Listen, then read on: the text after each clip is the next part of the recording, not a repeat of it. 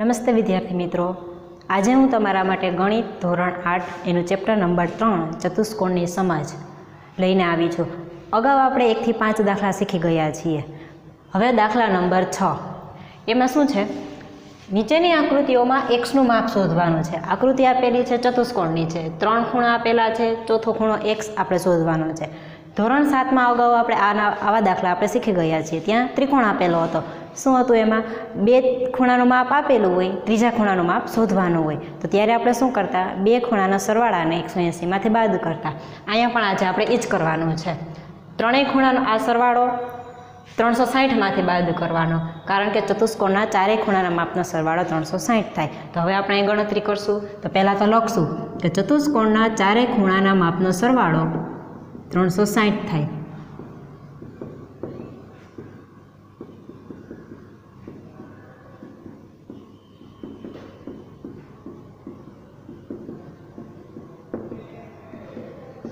પહેલાં આ વાક્ય લખવું ફરજિયાત છે। હવે આપણે ચારેય ખૂણાનો સરવાળો કરશું। તેથી પહેલો ખૂણો છે 50 અંશ વત્તા બીજો ખૂણો છે 130 અંશ વત્તા ત્રીજો ખૂણો છે 120 અંશ વત્તા ચોથો ખૂણો છે x, એ આપણે x જ લખશું, બરાબર 360, કારણ કે ચારેય ખૂણાનો સરવાળો 360 થાય, એટલે ચારેય ખૂણા સરવાળા બરાબર આપણે 360 લખી શકીએ। હવે આ ત્રણેયનો સરવાળો થશે 300 વત્તા x બરાબર 360। આ એક સમીકરણ બની ગયું। આપણને સમીકરણ ઉકેલતા તો આવડે જ છે।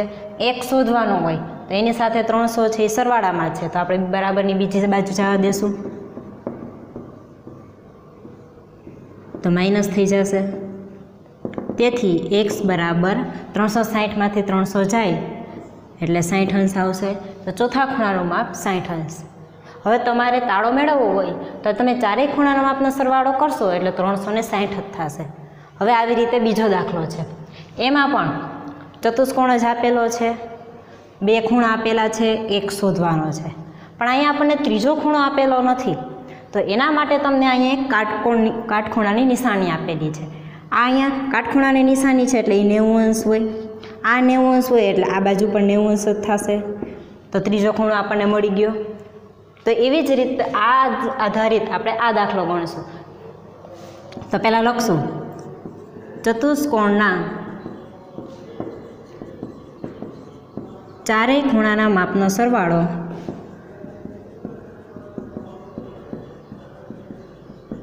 360 અંશ થાય। હવે આપણે ચારેયનો સરવાળો કરશું। પહેલો ખૂણો આપણને આપેલો છે 70 અંશ વત્તા બીજો ખૂણો આપેલો છે 60 અંશ વત્તા ત્રીજો ખૂણો જે આપણે શોધેલો છે 90 અંશ વત્તા ચોથો ખૂણો છે x બરાબર 360 અંશ। હવે આ બધી સંખ્યાનો આપણે સરવાળો કરીએ તો 70 વત્તા 60 વત્તા 90 એટલે 220 થશે, વત્તા x એમને રાખશું બરાબર 360। હવે આપણે આ સમીકરણ ઉકેલી નાખીએ। x શોધવો છે એટલે x બરાબર આ બાજુ એકલો રાખશું, તો એની સાથે 220 સરવાળામાં છે તો બરાબરની બીજી બાજુ જાહે એટલે માઇનસ થઈ જશે। તો હવે આપણે બાદબાકી કરીએ, 360માંથી 220 જાય એટલે 140 અંશ। તો આ ચોથો ખૂણો જે આ x છે તેનું માપ 140 અંશ થશે। હવે આપણે c જોશું। તો સીમાં આપણને આકૃતિ આપેલી છે પંચકોણની, કારણ કે આમાં 1 2 3 4 અને 5 ખૂણા આપેલા હોવાથી આ આકૃતિ પંચકોણની છે। તો અહીંયા x શોધવાનો છે, પણ x 2 જગ્યાએ આપેલો છે। અહીંયા જેટલું માપ હશે એટલું જ અહીંયા માપ હશે, તો અહીંયા આપણે બધાનો ખૂણાનો માપનો સરવાળો કરવો હોય, પણ આ ખૂણો અને આ ખૂણો આપેલો નથી। પણ તમે અહીં જોઈ શકો કે આ પાયાના આ 2 ખૂણાઓ છે, આ બહારના ખૂણાઓ સાથે રેખિક જોડના ખૂણાઓ બનાવે છે। તો પહેલાં તો આપણે રેખિક જોડના ખૂણા છે એમાંથી આપણે અંદરના ખૂણા શોધશું। તો પહેલાં લખશું કે અહીં પાયાના બંને ખૂણાઓ રેખિક જોડના ખૂણા બનાવે છે।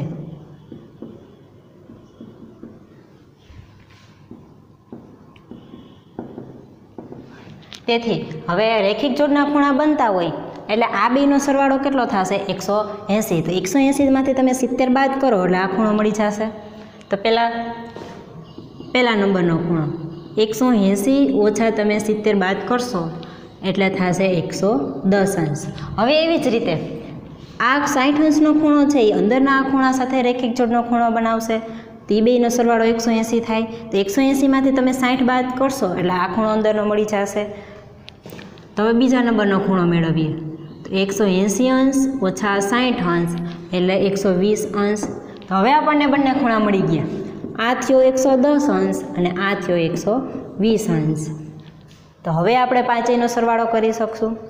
પણ જો ચતુષ્કોણ હતો તો બધાયનો સરવાળો બરાબર આપણે 360 લખી શકતા હતા. અહીંયા આપણે સરવાળા બરાબર 360 નહીં લખી શકીએ કારણ કે પંચકોણ છે. તો પંચકોણ હોય તો અંદરના પાંચેય ખૂણાનો સરવાળો આપણે પહેલાં શોધવો પડે. તો અહીં લખવાનું કે પંચકોણ હોવાથી અંદરના બધા ખૂણાનો માપનો સરવાળો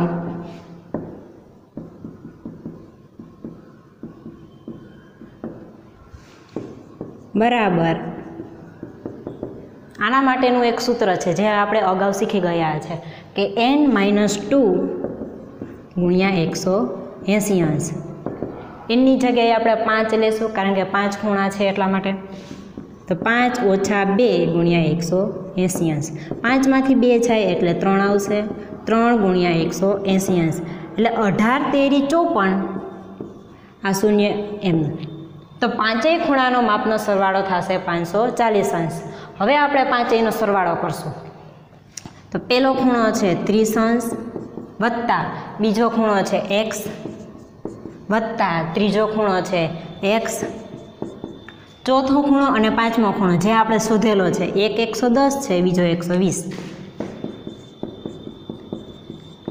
આ બધાનો સરવાળો આપણે શોધેલો છે 540. તો બરાબર કરીને 5. હવે આ બધી આપણે સરવાળો કરશું. તો પહેલાં તો સંખ્યાનો સરવાળો કરીએ. 30 વત્તા 110 વત્તા 120 એટલે એ સરવાળો 260 થશે. વત્તા x વત્તા x એટલે 2x બરાબર 540 અંશ. હવે આપણને એક સમીકરણ મળી ગયું. હવે આને આપણે ઉકેલશું. તો x વાળું પદ હોય બરાબરની ડાબી બાજુ રાખશું. તો એની સાથે જે આ સરવાળામાં છે 260 એ બરાબરની બીજી બાજુ જશે એટલે માઇનસ થઈ જશે. તો 2x બરાબર 540માંથી 260 જશે એટલે 280 આવશે. હવે આપણે x શોધવા છે પણ અહીંયા આપણને ગુણાકારમાં એની સાથે 2 આપેલા છે. હવે ગુણાકારમાં હોય તો બરાબરની બીજી બાજુ આપણે જવા દેશું તો ભાગાકારમાં થઈ જશે એટલે કે અહીંયા છેદમાં વિચારશે. તો હવે 280 ને 2 વડે ભાગવાના અથવા તો 28 ને તમે 2 વડે ભાગો એટલે 14 × 2 = 28 થાય. અને આ શૂન્ય છે એ પાછળ લગાડી દઈએ એટલે 140 અંશ આવશે. તો આ 140 અંશ અને આ પણ 140 અંશ કારણ કે બંને ખૂણાનું માપ x છે એટલે કે બે ખૂણાનું માપ સરખું છે. હવે તમે આ પાંચેય ખૂણાનો માપનો સરવાળો કરશો એટલે 540 અંશ જ આવશે. હવે આપણે ડી જોશું. તો ડીમાં આપણને એક પંચકોણની આકૃતિ આપેલું છે કારણ કે 5 બાજુ છે અને 5 ખૂણા છે. તો એમાં તમારે એક જ ખૂણો આપેલો છે x, એનું આપણે માપ શોધવાનું છે. પણ તમે અહીં જોઈ શકો કે બધી બાજુમાં ડબલ લીટા આપેલા છે. એનો મતલબ એમ કે 5એ 5 બાજુ સરખી છે અને 5એ 5 ખૂણા સરખા છે એટલા માટે આ નિયમિત પંચકોણ હશે. તો અહીં નિયમિત પંચકોણ હોય તો બધા ખૂણાના માપ સરખા થશે. તો પહેલાં તો આપણે લખીએ નિયમિત પંચકોણ હોવાથી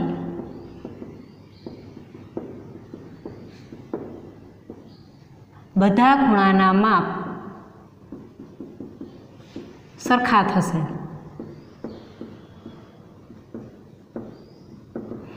અથવા તો બધા ખૂણાનું માપ x જ થશે. તો હવે શું કરશું? આ આપણે પાંચેય ખૂણાનું માપ x છે તો આપણે પાંચેયનો સરવાળો કરશું. તો પહેલાં તો પાંચેયનો સરવાળો કેટલો થશે એ આપણે શોધવું પડશે. તો અંદરના બધા ખૂણાનો માપનો સરવાળો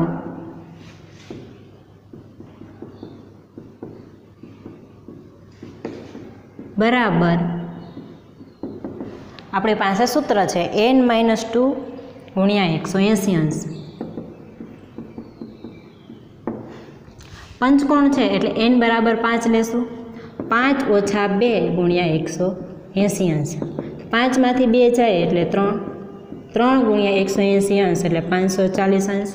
તો પાંચેય ખૂણાનો માપનો સરવાળો થશે 540 અંશ। હવે આપણે પાંચેય ખૂણાનો સરવાળો કરશું તો x વત્તા x વત્તા x વત્તા x વત્તા x બરાબર 540 અંશ। x મેં 5 વખત લખ્યા કારણ કે પાંચેય ખૂણાનું માપ x છે। તો કેટલા થયા 5x થયા। 5x બરાબર 540 અંશ। પણ આપણે 5x બરાબર મળ્યા, આપણે x બરાબર શોધવાનું છે। તો 5 છે ગુણાકારમાં છે, તો એને આપણે બરાબરની બીજી બાજુ જવા દેશું એટલે ભાગાકારમાં થશે। તો 540 ભાગ્યા 5, તો 540નો 5 વડે ભાગાકાર કરશું। 5 એકુ 5, 5માંથી 5 જશે એટલે 0, ઉપરથી આપણે 4 ઉતારશું, ભાગ આગળ નહીં હાલે એટલે આપણે શૂન્ય મૂકી દઈશું। હવે ત્રીજો અંક નીચે ઉતારીએ તો હવે 5 8 40 અંશ, બાદ બાકી કરશું તો શૂન્ય આવ્યું, તો 108 અંશ। તો 5 એ 5 ખૂણાનું માપ થશે 108 અંશ।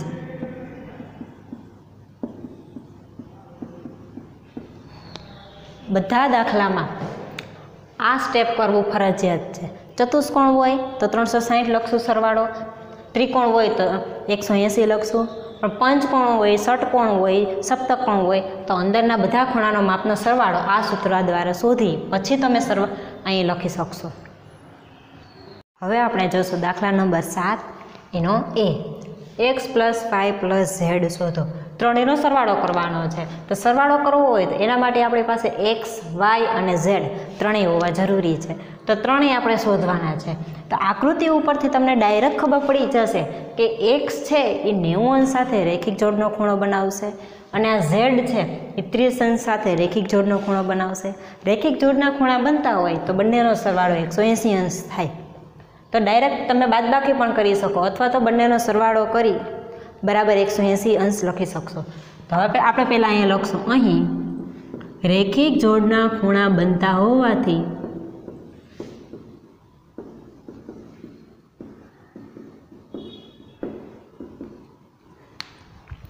x અને 90 બંનેનો સરવાળો 180 અંશ થશે। x વત્તા 90 બરાબર 180 અંશ। હવે x શોધવાનો છે તેથી 90 અંશ છે એ બરાબરની બીજી બાજુ જવા દઈએ એટલે માઇનસ થઈ જશે। તેથી x બરાબર 180માંથી 90 જશે એટલે 90 આવશે। x આપણને મળી ગયો 90 અંશ।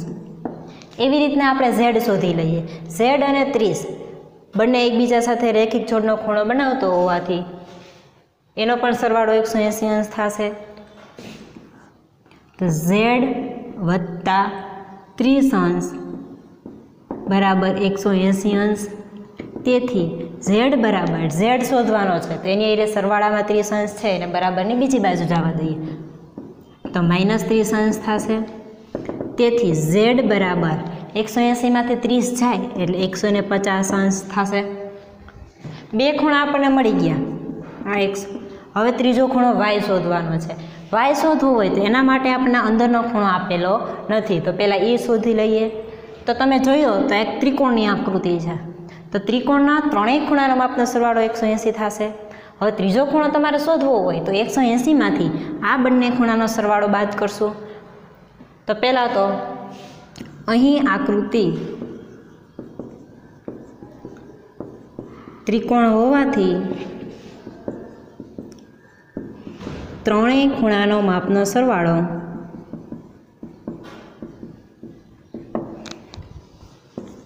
180 અંશ થશે। હવે આપણે ત્રણેયનો સરવાળો કરી દઈએ, પણ આ બે ખૂણા છે, આ ખૂણો નથી। આપણે ગણતરીની સરળતા માટે આપણે ત્યાં એ સંકેત આપી દઈએ। તો હવે આપણે ત્રણેયનો સરવાળો કરીએ।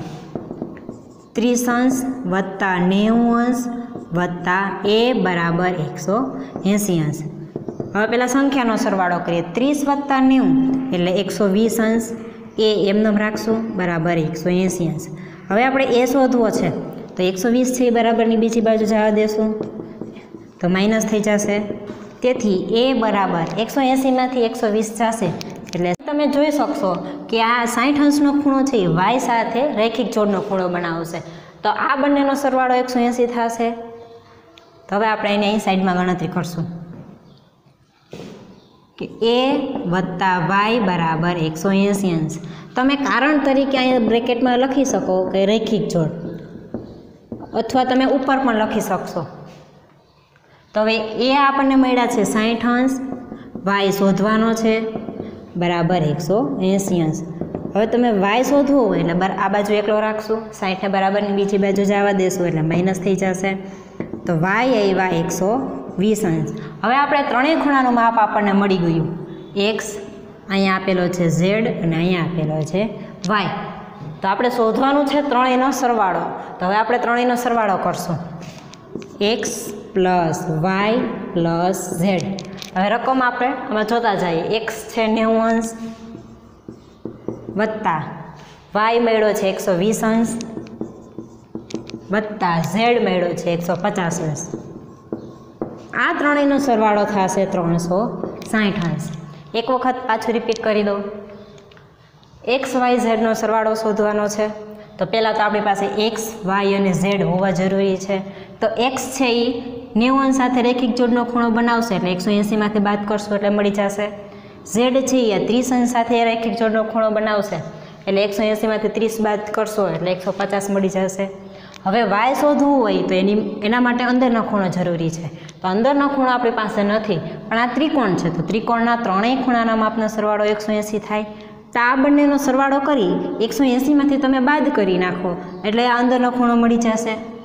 હવે અંદરનો ખૂણો છે આપણી પાસે, તો એના ઉપરથી આપણને વાય મળી જશે, કારણ કે આ બંને છે એ રેખિક જોડના ખૂણા બનાવે છે. તો 180માંથી તમે 60 બાદ કરો એટલે વાય 120 મળી જશે. હવે ત્રણેયનો સરવાળો કરી નાખશો એટલે સરવાળો આપણને મળશે 360 અંશ. હવે આપણે જોશું બી. એમાં શું કરવાનું છે? X plus Y plus Z plus W શોધો. આ ચારેયનો સરવાળો શોધવાનો છે. તો એક્સ અહીંયા છે, વાય છે, અહીંયા છે ઝેડ અને અહીંયા છે ડબલ્યુ. પહેલાં તો આપણે ચારેય ખૂણા શોધવા પડશે. તો એક્સ ક્યાં છે? અહીંયા. તો ઈ અને 120 બે રેખિક જોડના ખૂણા બનશે એટલે બેનો સરવાળો 180 થશે. એવી જ રીતના વાય, આ બે રેખિક જોડના ખૂણા છે એટલે એ સરળતાથી મળી જશે. ઝેડ આ બંને રેખિક જોડના ખૂણા હોવાથી એ પણ સરળતાથી મળી જશે. હવે જોઈએ ડબલ્યુ. ડબલ્યુ શોધવા માટે અંદરનો ખૂણો આપણને આપેલો નથી, પણ તમે જુઓ તો આ ચતુષ્કોણની આકૃતિ છે. તો ચારેય ખૂણાના માપનો સરવાળો 360 થાય. તો 360માંથી તમે આ ત્રણેય ખૂણાને બાદ કરી નાખો એટલે અંદરનો ખૂણો મળી જશે. તો પહેલાં તો ચતુષ્કોણના ચારેય ખૂણાનો માપનો સરવાળો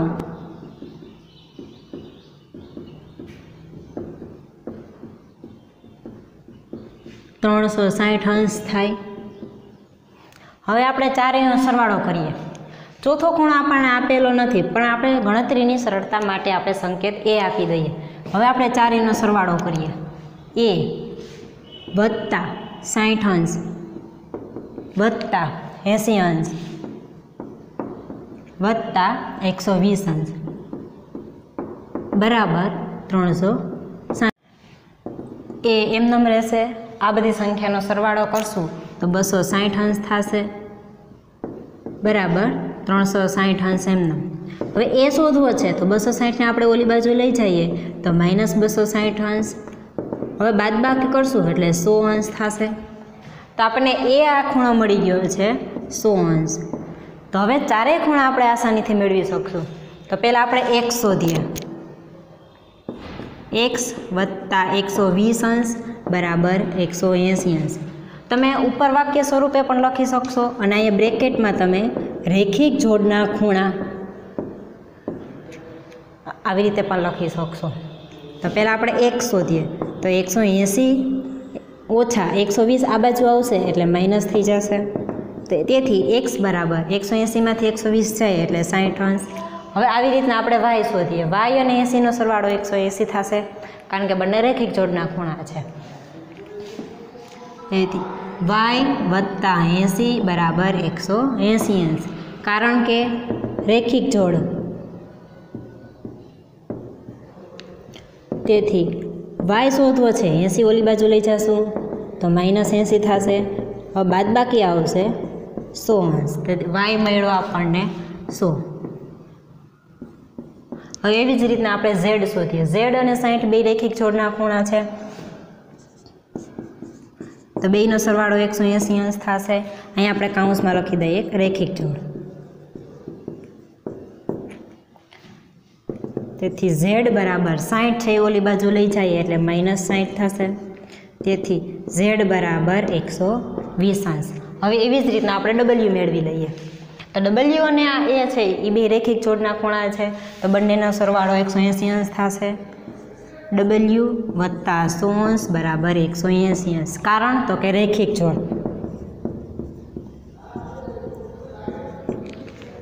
તેથી w બરાબર 180 અંશ ઓછા 100 અંશ. w શોધવો છે તો 100 છે આ બાજુ આવશે એટલે માઇનસ થઈ જશે. તેથી w બરાબર 80 અંશ. હવે આ બધાનો આપણે સરવાળો કરીએ, કારણ કે x, y, z અને w નો સરવાળો શોધવાનો છે. x plus y plus z plus w બરાબર, હવે આપણે કિંમત જોતા જઈએ. x આપણને 60 અંશ મળ્યો, y આપણને 100 અંશ મળ્યો, વત્તા z આપણને મળ્યા 120 અંશ, વત્તા w આપણને મળ્યા 80 અંશ. આ બધાનો તમે સરવાળો કરશો તો થશે 360 અંશ. પાછું એક વખત રિપીટ કરી દઉં. ચારેય ખૂણાનો સરવાળો શોધવાનો છે. તો પહેલાં ચારેય ખૂણા આપણે શોધવા હોય તો x છે એ આની સાથે રેખિક જોડનો બનાવે, y છે એ 80 સાથે રેખિક જોડનો બનાવશે અને z છે એ 60 સાથે રેખિક જોડનો બનાવશે. પણ w માટે આ કાંઈ આપેલું નથી. તો ચતુષ્કોણ હોય તો ચારેય ખૂણાના માપનો સરવાળો 360 થાય. તેથી આ ત્રણેયનો સરવાળો તમે 360માંથી બાદ કરી નાખો એટલે 100 મળી જશે. હવે આ બે રેખિક જોડ ના થાય એટલે w પણ આપણને મળી જશે. તો ચારેયનો સરવાળો કરશો એટલે 360 અંશ.